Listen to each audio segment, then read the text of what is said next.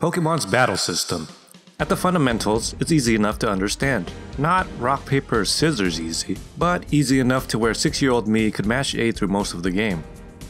With the second generation of games, however, a new layer of complexity is added, the introduction of held items into the mix. What are you kids doing? What knife? What do you mean, what knife? Why are you holding a knife? Why am I She's turning me into a real artist! For this video, I, Substitube, will focus on items that alter traits when held during a fight. We'll go through some that will activate when the holder is hit, negate status effects, and generally, give passive boosts. These ideas and more will be free to use for your Pokemon related projects. Let us break out our dowsing machines and look for those so-called items.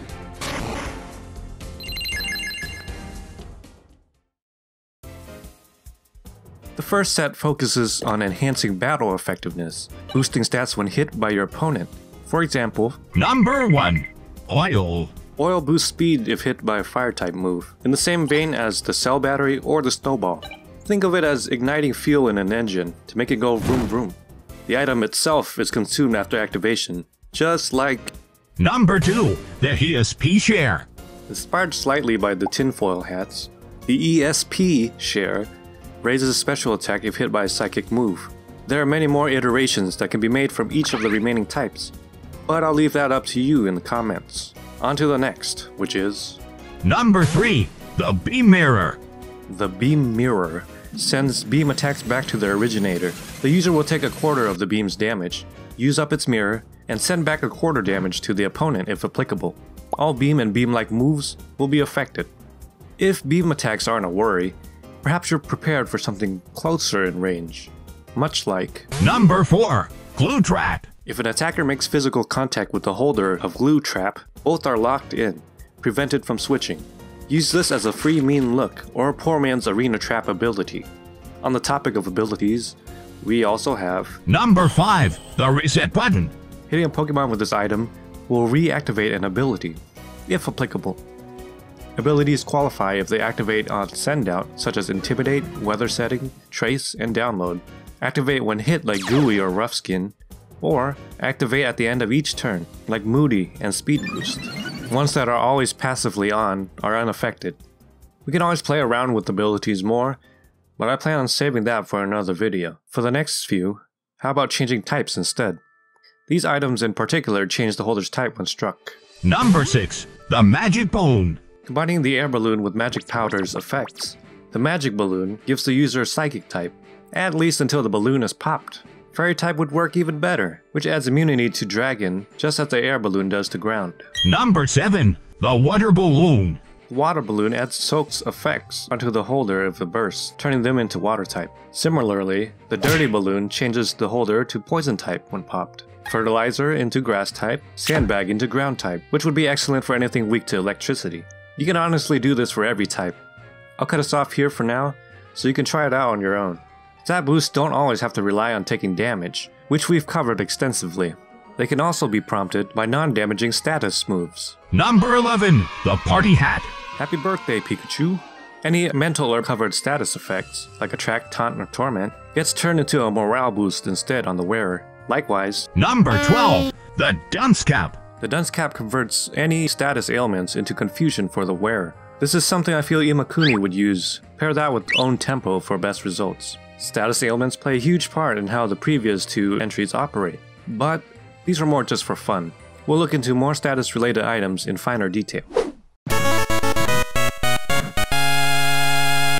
Originating from unused Gen 2 item effects, these next ideas would in theory prevent secondary conditions of the opponent's moves from affecting the holder. Pure status inflicting moves like Will-O-Wisp and Toxic still work as anticipated, while secondary moves like Fire and Poison Fangs will lose their side effects. For instance, Number 13. The rebreather.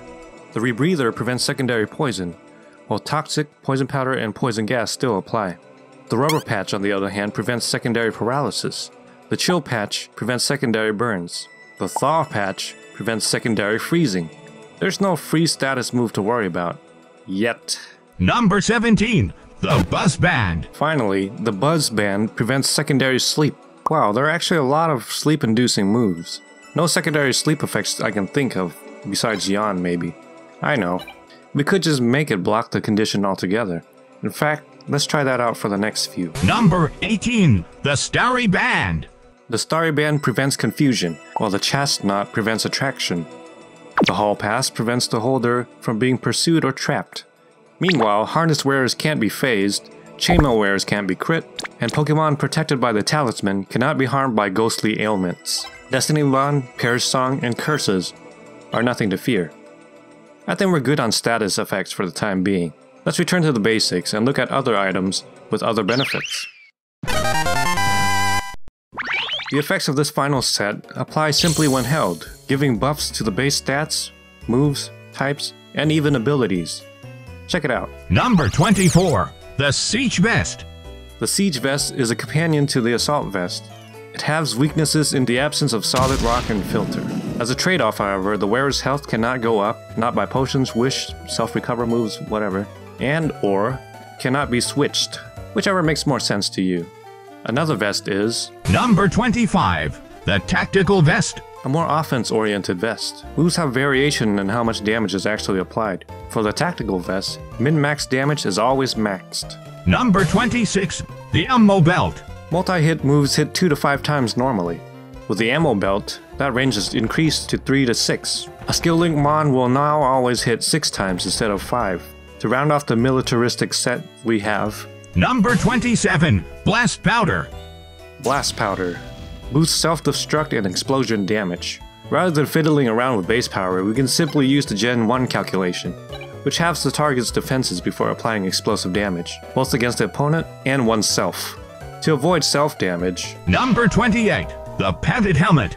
the Padded Helm prevents self-damage from recoil moves. Users of Head Smash and Flare Blitz can rest a little easier with this overhead, best paired with the Reckless ability. Now, best paired with Strong Jaw, can you guess what item is next? Number 29. A Metal Grin. It strengthens biting moves for those who like to crunch. Inspired by the Japanese Hanya masks, this would be a great addition for physical attackers who rely on crunch and elemental fang moves for coverage. For special attackers, we have Number 30. The Hidden Cliff.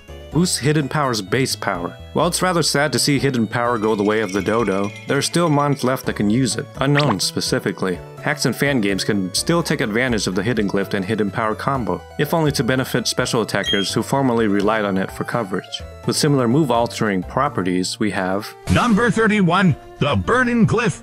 the Burden Glyph boosts legacy HM moves. This is meant more for former HM ones that aren't Surf and Waterfall. These two are already good on their own, so consider their exclusion. The rest are fair game. Ones that don't do damage like Defog and Flash will double down on their effects instead. Flash will lower accuracy by 2 stages, while Defog does the same, but with evasion. Burden Glyph for your HM slave. Beasts of Burden, traversing through means like flying. Transition onto the next entry. Number 32. Jingle Bells. Made just for deer Pokemon, you know.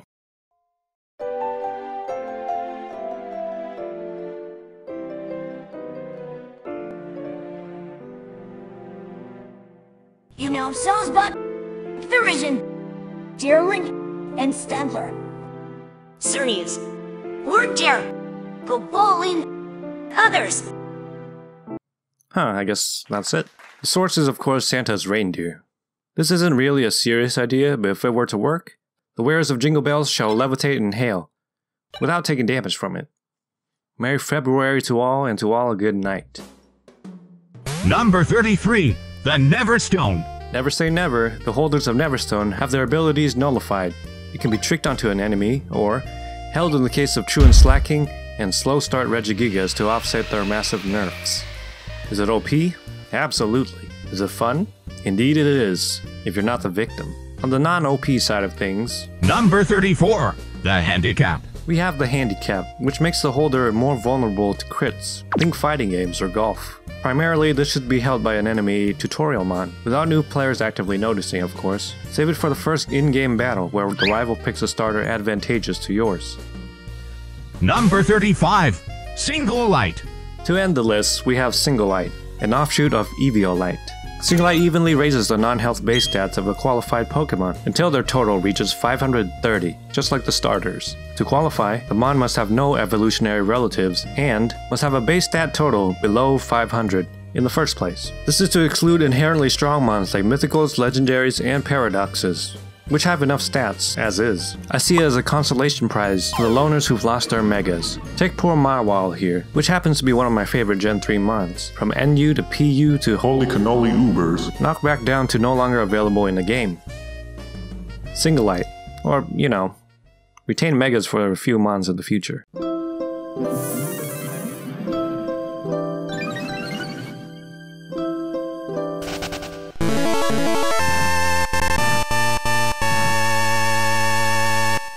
Did you come up with held items of your own? Comment down below. Next time, we'll be covering herbs and berries concurrently, followed by charms. Even if you don't end up using these ideas, feel free to send it to a person who would. Check out my channel for more idea lists and tutorials. And if you haven't already, become a Substitube subscriber.